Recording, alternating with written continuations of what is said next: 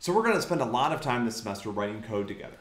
We're also going to spend time talking, but a lot of our focus is going to be on figuring out how to express our ideas in the Java programming language. And so as we get started with this, I want to make something very, very clear, which is that an algorithm is not computer code. Or to put it another way, computer code is not an algorithm. An algorithm exists in some abstract space, right? It exists completely divorced from computer code. An algorithm exists in the world regardless of whether there's any computer code that implements that algorithm or not. One easy way to convince yourself of this is to go to, there's this fantastic website, which I'll pull up here so that you guys can check it out. Let's see, I need to fix this. Yeah, so this is a website called Rosetta Code. Don't let this strange term turn you off. Programming Chrestomati. I don't even know what that means. The idea here is that this site collects solutions to problems. It collects algorithms implemented in many, many, many different programming languages. So let's find one of them. There's all sorts of different examples of these. So again, here's an example of an algorithm that computes the factors of a positive integer. That's a problem. Like, given a positive integer, compute all the factors.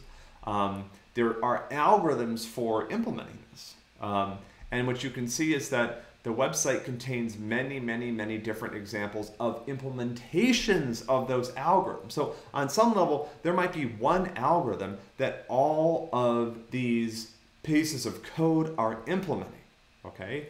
So we distinguish between the algorithm, which is the set of steps, and the implementation, which is those set of steps expressed through some programming language. So let's find Java. I'm sure Java's in here. You know, I certainly don't expect you to understand this, right? Here's some Java code, right? I don't agree with the brace placement in this example. That's okay. And there's a lot in here that you guys won't be familiar with. We will get there. By the end of the semester, you actually will be able to completely understand this example. But this is this particular algorithm implemented in Java. So this is an implementation of the algorithm. Let's pick another language that people might know. So let's look at Python, right? Here's another implementation. And actually here, there's several different implementations of the same, or maybe several different algorithms actually, but several different ways to solve the problem in Python, right? These look a little different than Java because Python's a different programming language that has different syntax, right?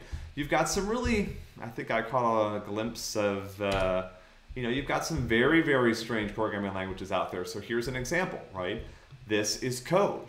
It doesn't look anything like the Java code that we're writing right now, but this will solve this. This is an implementation of this algorithm. So something to get straight early on. Algorithm, the set of steps to solve the problem. You can write an algorithm on paper. We won't do that, but you can, or you could write it in a Google Doc or sketch it in text. We will do that as part of developing our solutions to problems. An implementation is actual code. When you see code, you're not looking at an algorithm. You're looking at best, the implementation of an algorithm.